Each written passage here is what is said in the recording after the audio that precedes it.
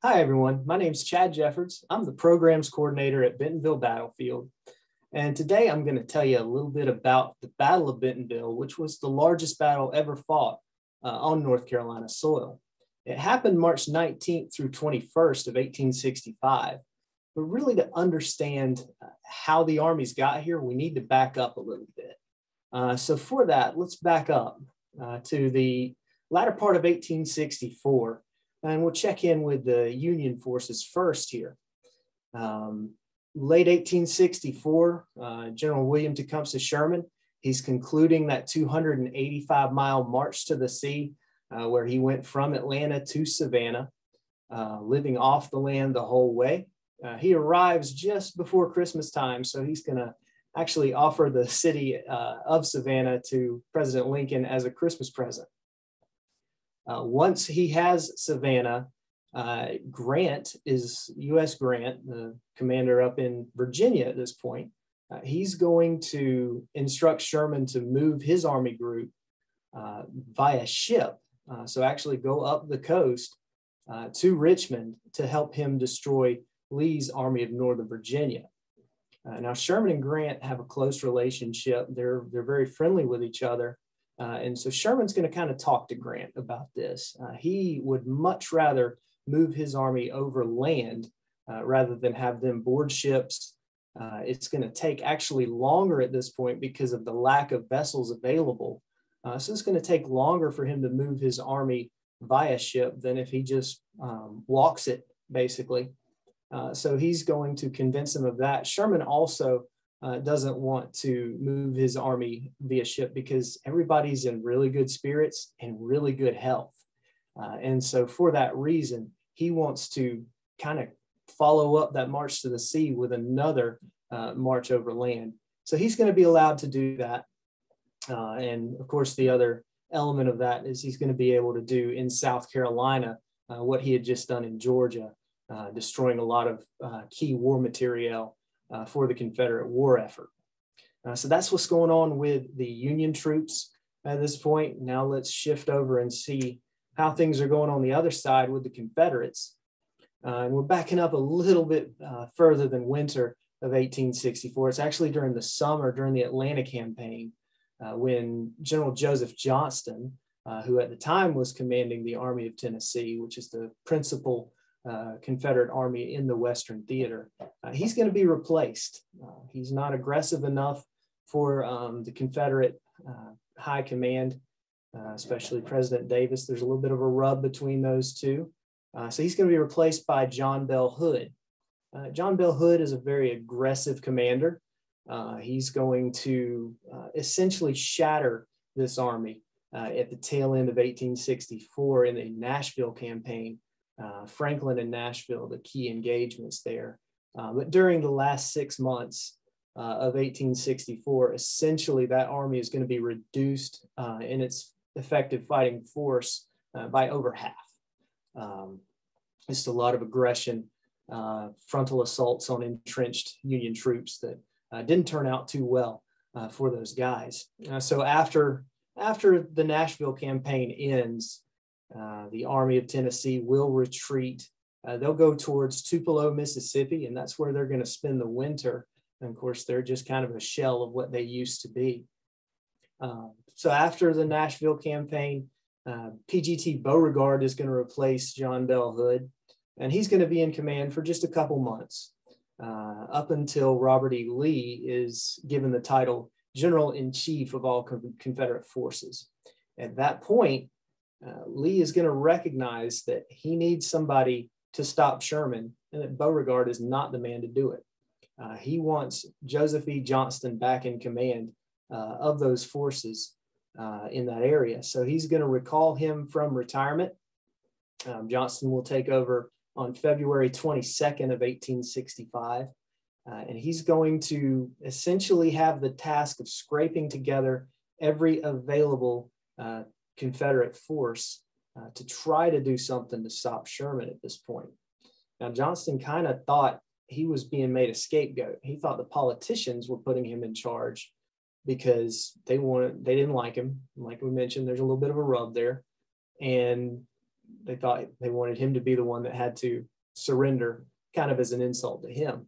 But when he found out that Robert E. Lee was the one who requested him, he's going to kind of have a change of heart and be a little bit more enthusiastic about it, shall we say. So that's how the Confederates are. As we move through the winter of 1865, Johnston is just trying to find forces wherever he can and try to concentrate them somewhere to stop Sherman's army. What's Sherman's army up to? Well, in February of 1865, he's going to start his march north from Savannah. He had originally intended to move before then, but heavy rains throughout January are going to prevent him from stepping off until February 1st of 1865. Now, as you can see on the map here, my cursor will show up, you've got the left wing is going to start in a movement towards Augusta. The right wing is going to start in a movement towards Charleston. Now, ultimately, his objective is here at Columbia. However, Sherman's going to move his army in two columns or wings to prevent Confederate forces from concentrating in front of him. So he will arrive in Columbia on February 17th. That same day, Charleston will be evacuated, and you can see General Hardee with the Department of South Carolina, Georgia, and Florida. He's going to start moving northward, again, heading up to some concentration point where he can join up with Johnston's forces and, again, try to concentrate in front of Sherman.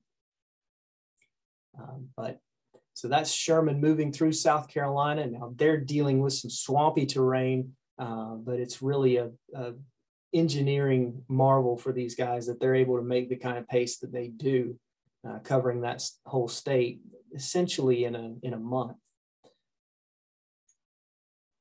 As Sherman moves northward, he comes into North Carolina in the first week of March.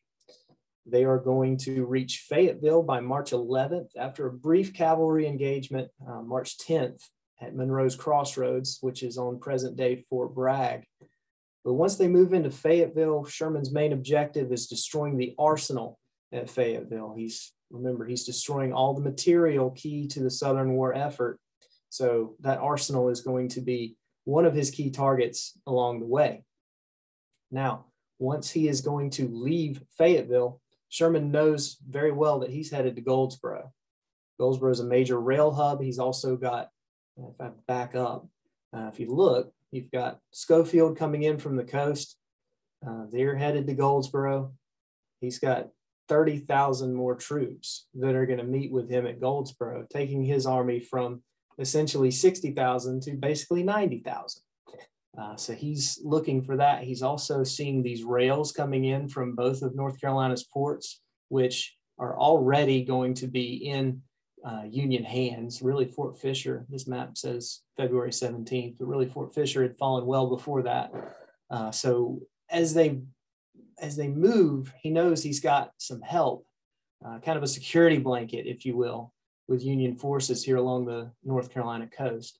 But he is looking for that junction there with Schofield's men at Goldsboro.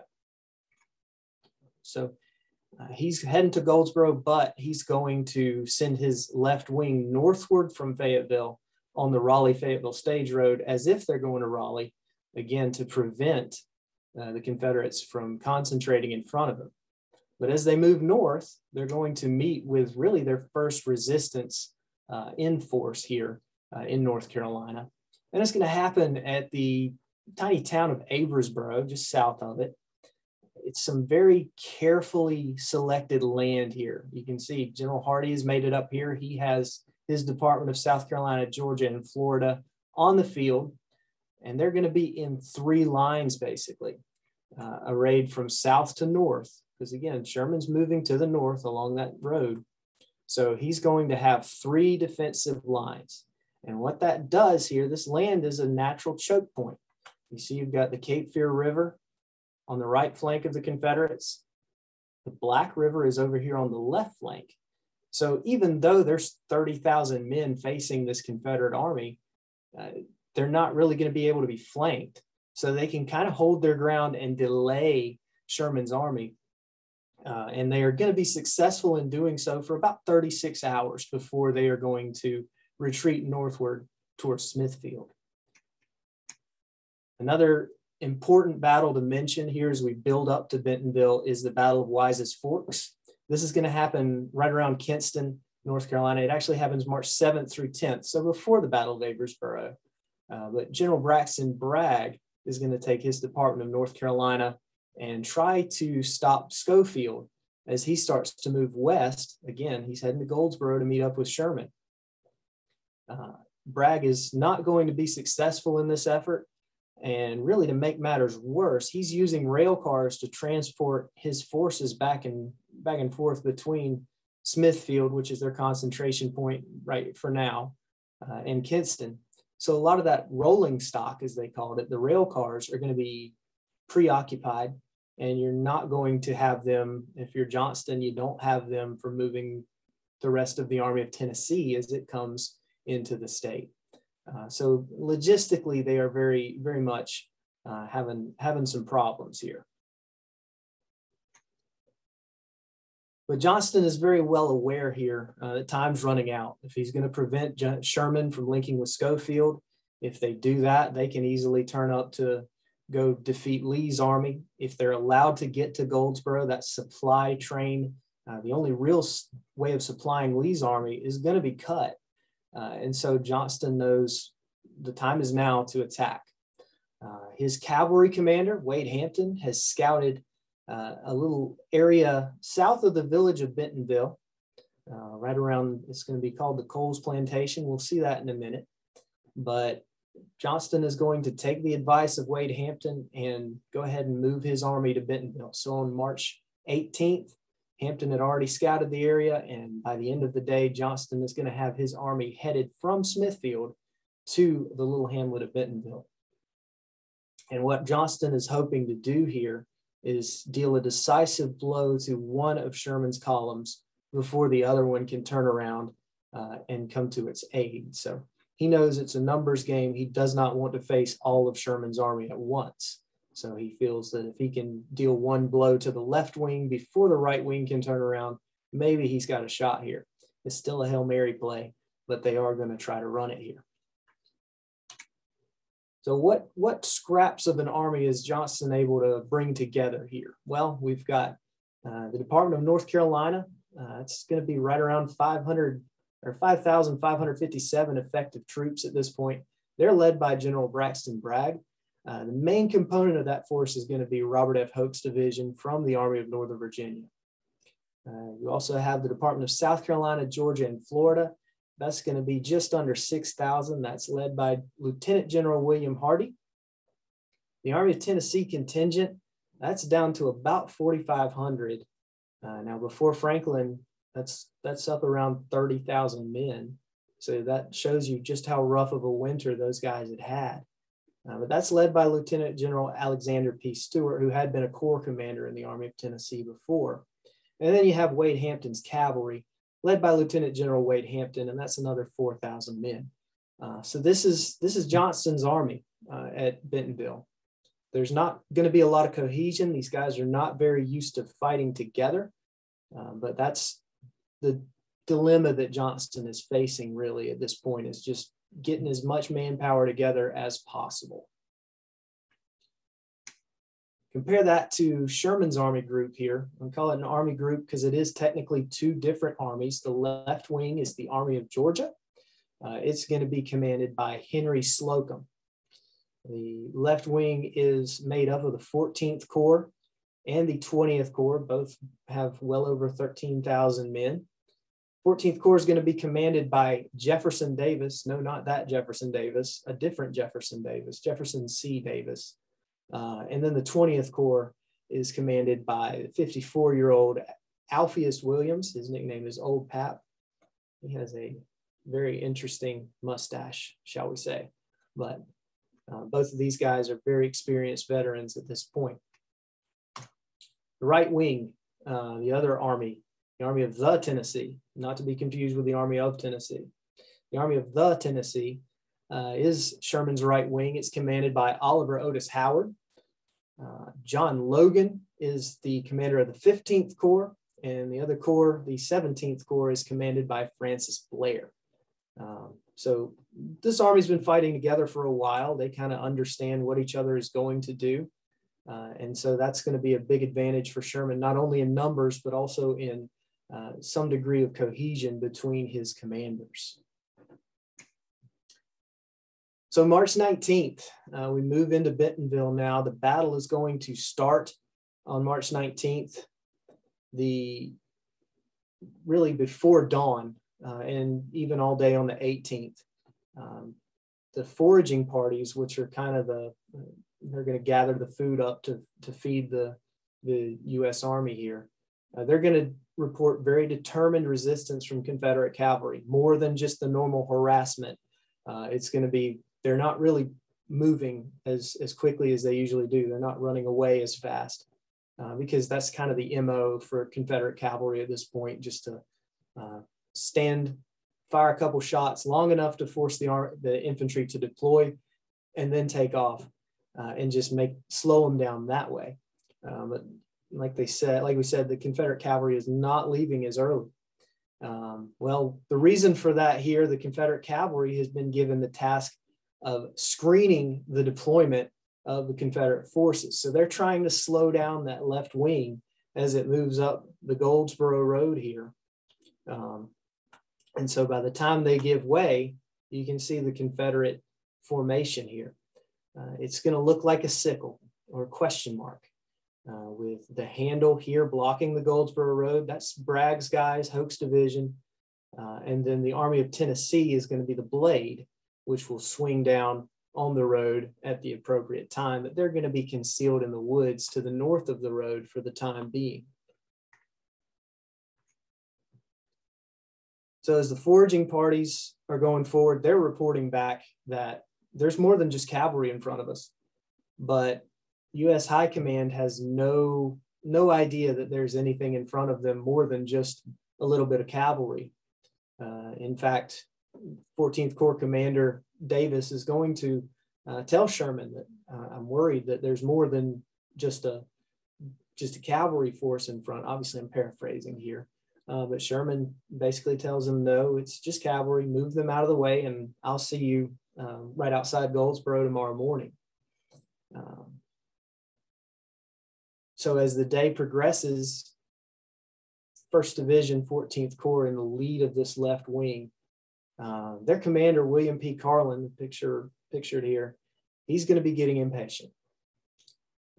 As the foraging parties continue to report that there's more than just cavalry in the way, he says, now y'all get out of the way. I'll move them aside with only a skirmish line. And like we said, they're at the front of the left wing. They're trying to be the first ones into Goldsboro. Actually, General Carlin himself is wearing his finest uniform. He says in his memoirs that it's because he wanted his troops to see him. He expected a battle. He wanted his troops to see him, but a seasoned commander like him would know that that would make you a target, very easy target. So I think he was probably looking more to look sharp as he moved into Goldsboro. But at any rate, by 10 a.m., they're going to be able to push back that Southern cavalry force, and they're going to begin to realize that there's a little bit more there, but they're still unaware that there's a large body of Confederate troops in front of them. So as they get to the coal plantation we mentioned earlier, kind of the central point for the Confederate deployment here, the men of Carlin's division are going to begin taking fire from Hoke's division. So you can see the junior reserves here. You can also see Atkins battery here. They're going to start firing on those guys. So they're going to move right here into this ravine. And it's still a very pronounced ravine today. We have a walking trail that goes right along it. You can see it. But as Hoke's division shifts into that ravine, there's going to be a gap open up with the other troops that are on the field, making contact with the men south of the road here. So that gap is going to pretty much stay there all day. But by noon, General Carlin is going to order what's called a reconnaissance in force. He's basically going to feel for the Confederate right flank. He knows that there's artillery in this sector, but he doesn't know about this infantry yet. So you can see they're going to start to move this way, trying to feel their way around the Confederate right. What happens instead is they're going to come across the Army of Tennessee as they are digging in, having arrived in position earlier that morning.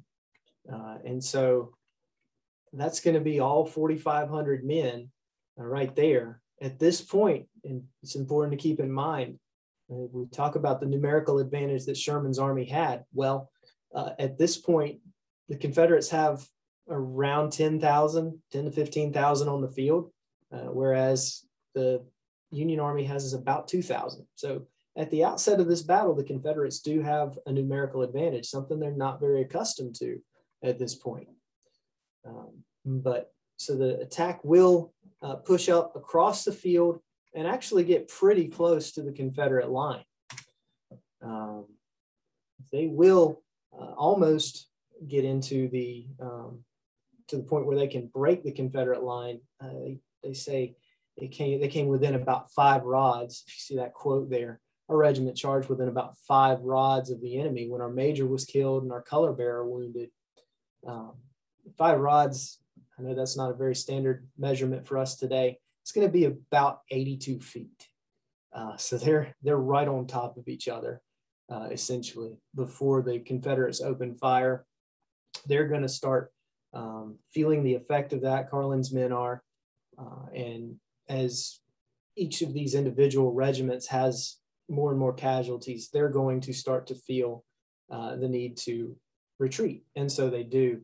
But it does serve a very good purpose of finding out that there is more than just cavalry in front of them. They're finally able to confirm that.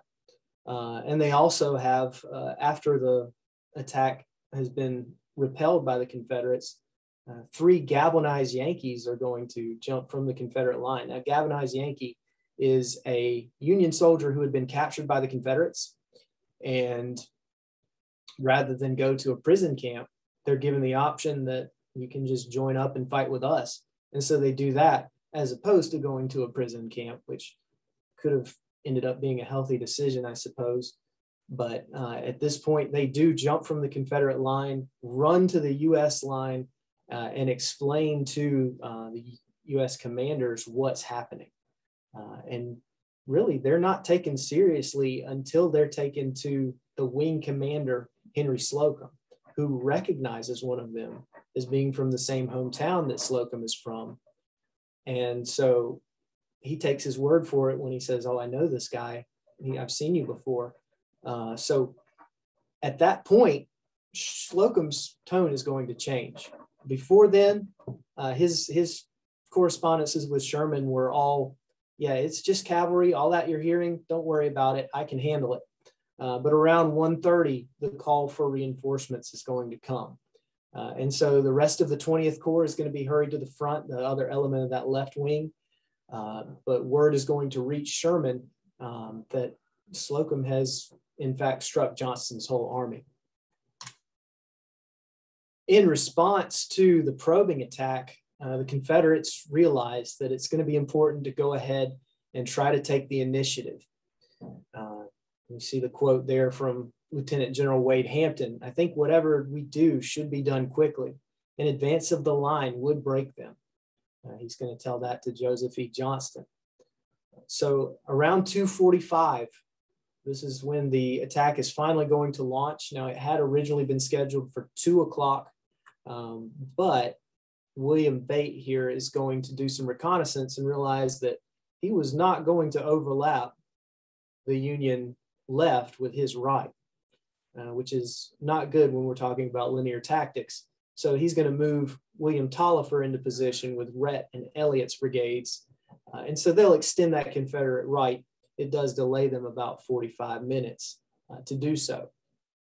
But when they do attack, it's going to be completely successful.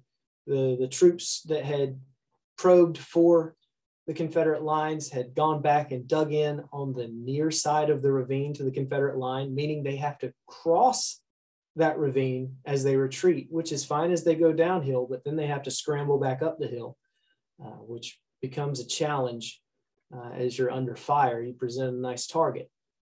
So they are going to be flushed through the ravine and pushed on back in pretty much complete disorder. You do see Robinson's 20th Corps Brigade, or part of it. He's only got 3 of his five regiments with him. He's only permitted to take that to the front. He's going to be trying to cover this gap here in the Union deployment, but with only 3 of his regiments, he's not going to be able to. And so the last grand charge of the Army of Tennessee is going to be a tremendous success. One eyewitness, Colonel Charles Broadfoot, he's in the 1st North Carolina Junior Reserves. So he's going to be in this area. He's going to be able to see these guys moving across the field. He says it looked like a picture, and at our distance was truly beautiful. It was gallantly done, but it was painful to see how close their battle flags were together, regiments being scarcely larger than companies should be, and the division not much larger than a regiment should be. Again, that army had been shattered at the end of 1864, so there's not nearly as many men as there had been. But as they press on through that ravine that has been vacated by the Union troops, they're going to get to the edge of this field here. You can see where my cursor is. And they're going to see the guns of Webb's battery. And they're also going to see Robinson's line here. And they're going to hesitate because, again, they remembered Franklin. They remember what it looks like when they charge artillery pieces and entrenched infantry. It doesn't turn out well for them.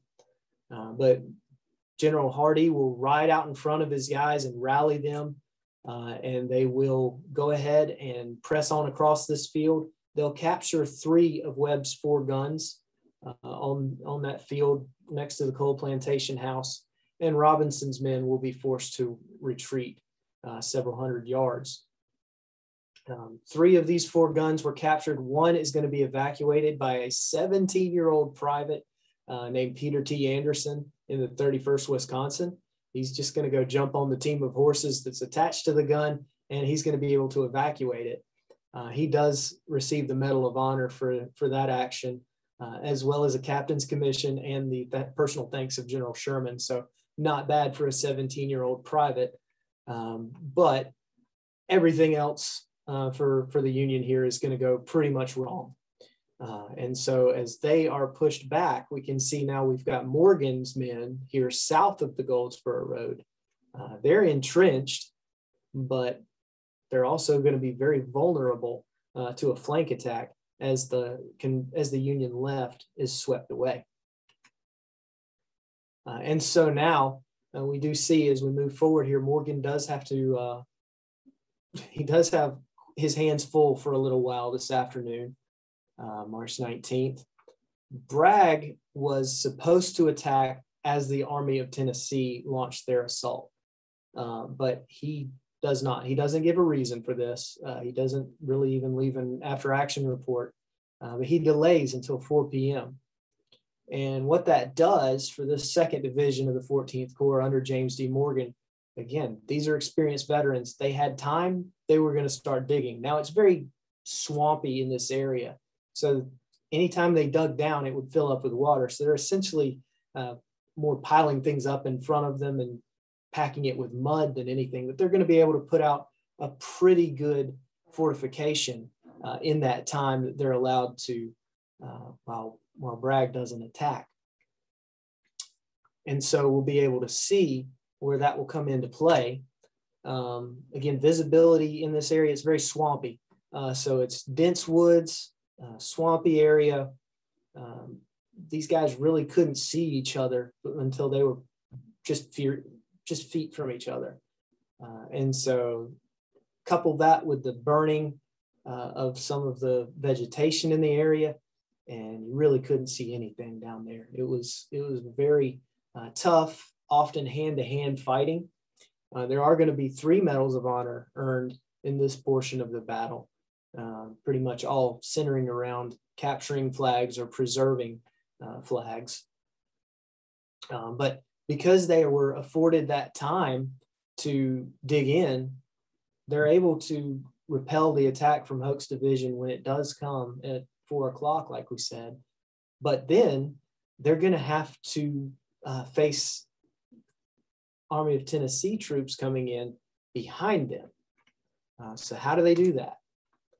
Well, they're going to actually jump to the other side of their works and fight off as best they can. But you've also got that call for reinforcements that Slocum made.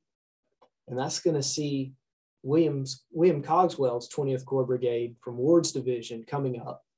And so they are going to sweep in here, repel these Confederates back in, preserve Morgan's security.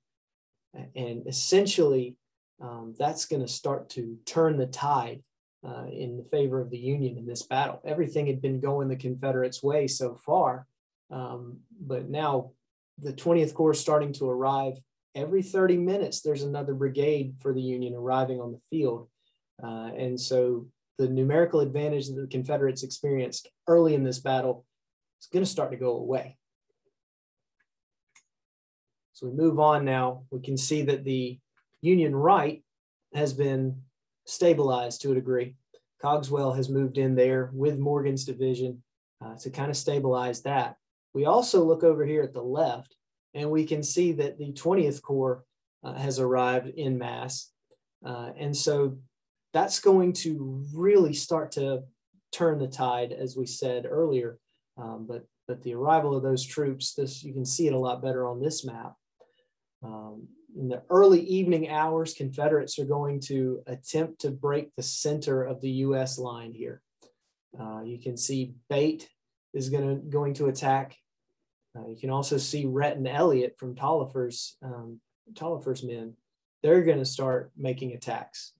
They're not really coordinated very well, so they're not making the attacks all at the same time.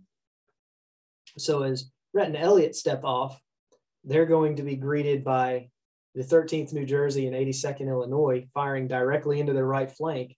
They're also, the first attack they make, they've got Stevens Battery to contend with, firing spherical case shot right into them. But as the number of assaults go up, it's going to be between 3 and 7 separate attacks that these guys are going to make on the center of the U.S. line.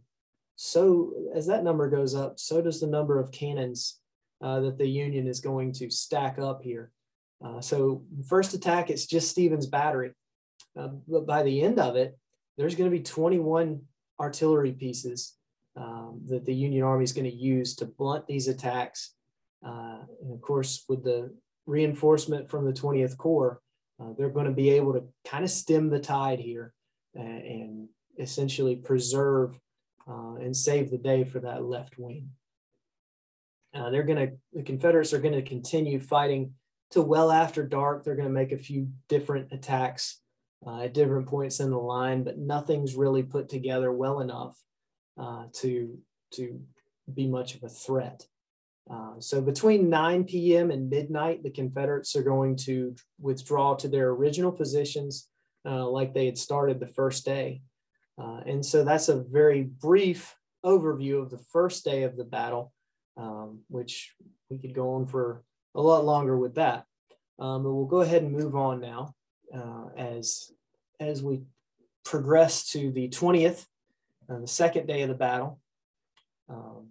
Sherman is finally going to receive word that Slocum's line is held, but that's not going to be until 2 a.m.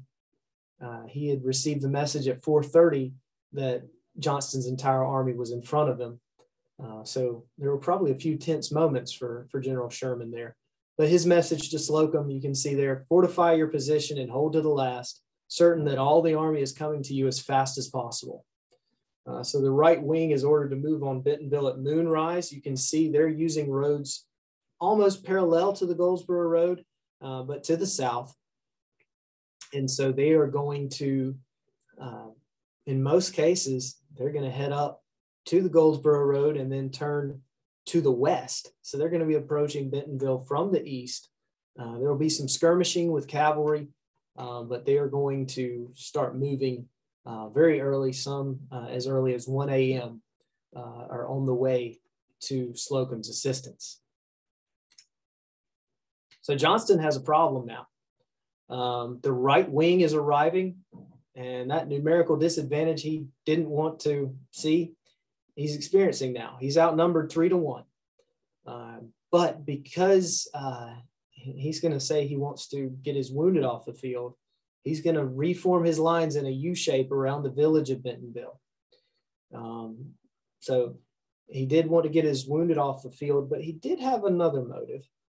He wants to lure Sherman into making a frontal assault on this new defensive line. You can see what he tells Robert E. Lee there. We held our ground in the hope that the enemy's greatly superior numbers might encourage him to attack. And this is a gamble, it's a roll of the dice. But Johnston knows that if this battle was his last chance, he is now entering the last chance of his last chance, if that makes sense. So March 20th, there's not going to be a whole lot going on aside from maneuvering. There is some heavy skirmishing. The Confederates are going to be forced to stretch themselves pretty thin. They're going to turn to some of those cavalrymen. They're going to be fighting dismounted here to extend that left flank all the way to anchor it on the Mill Creek. One of the problems with fighting cavalry dismounted is every fourth man has to hold the horses. So you're looking at 25% reduction in force right there. We see down here Morgan's guys, they had been attacked from 3 sides. Now they are firmly in the middle of the Union line. They're going to meet up with troops under Hazen, Major General William B. Hazen, right down here along the Goldsboro Road. There is a brief action. Some of those guys from Morgan's division are going to pursue Hoke's division as they changed front, but really no result there. Just a little bit of skirmishing going on throughout the day. And you can now see the Confederates do have Sam Howell Branch in front of them. It is a good defensive position that they occupy, but the question is it going to do them any good? Is that attack going to come? Well, we go on to March 21st. Johnston is still on the field. The attack he's hoping for does not come, but Major General Joseph Mower is going to get permission to do a little reconnaissance by his corps commander, Frank Blair. Now, he's going to move into position with his whole division, and doing a little reconnaissance usually does not involve a whole division. That's going to be, Mower is going to take that as a permission to just launch a full attack. So he's going to attack that Confederate left that, as we just discussed, is held by only dismounted cavalry. And so it's going to be basically Johnston's cue to leave. So as he attacks, now we can see we're up here on the Confederate left. The village is right in this area. And the only route of retreat for the Confederates at this point is this bridge over Mill Creek. So everything rides on holding that. But Mower's attack is going to sweep right through Confederate headquarters. Johnston himself will have to flee on foot to avoid capture. General Hardee is going to organize a very desperate counterattack to try to stop Mower's men from being able to actually get in there and cut them off. But because Sherman did not order the assault, he's not going to he's not going to send reinforcements, so he doesn't support it, and he will actually call Mower back. Mower's men were already in the process of being repulsed, so they're going to go ahead and withdraw. But it is at this point that Johnston sees it's time to go. And so under the cover of darkness, the Confederates will leave the battlefield. Cover of darkness, March 21st. There's some skirmishing that rolls into March 22nd, but for all intents and purposes, this is the end of the Battle of Bentonville. So the aftermath here. Now there's 1,527 casualties on the Union side. They number 194 killed, 1,112 wounded, and 221 missing. After Bentonville, Sherman's going to go on to Goldsboro. He's going to rest his army group, meet up with Schofield, and they're going to refit for a little while before pursuing Johnston. Bentonville was a victory for the United States, but Sherman is keenly aware that he should have done more. He's talking about Mower's charge here. I think I made a mistake there and should have rapidly have followed Mower's lead with the whole of the right wing, which would have brought on a general battle. And it could not have resulted other than successfully to us by reason of our vastly superior numbers. So Sherman's aware he probably could have ended everything right there had he supported Mower's attack. Well, for the Confederates, 2,606 casualties, 239 killed, 1,694 wounded, and 673 missing. And those are, of course, numbers that they can't replace at this point. And so after the battle, the Confederates are going to go right back up through Smithfield. They'll hold their final review near Selma. Of course, because they're unable to prevent Sherman from taking Goldsboro and linking with Schofield, Johnston is keenly aware that the end is near. And after Lee surrenders at Appomattox on April 9th, that's going to be even more apparent. But the Army is going to continue marching from Smithfield. They'll go through Raleigh and eventually end up in Greensboro before surrendering their negotiations taking place there at Bennett Place. So to wrap it up here, the Battle of Bentonville is the biggest and bloodiest battle ever fought in the state of North Carolina. Here at Bentonville Battlefield State Historic Site, we tell the stories not only of the men who fought here, but also the civilian population. And so the ways to experience the battlefield here include a 10-mile driving tour. We've got almost 5 miles of walking trails. We do daily informative talks and demonstrations, tours of the battlefield, as well as the Harper House, which was a field hospital for that 14th Corps. And we do have special events throughout the year. So if you want to find out more about what's going on here, I definitely recommend you check out on social media. We're at Bentonville SHS on all platforms. And if you have any questions about anything I've talked about today, please feel free to email me. My email is there, chadwick.jeffords@ncdcr.gov. But that about wraps it up. I appreciate your time.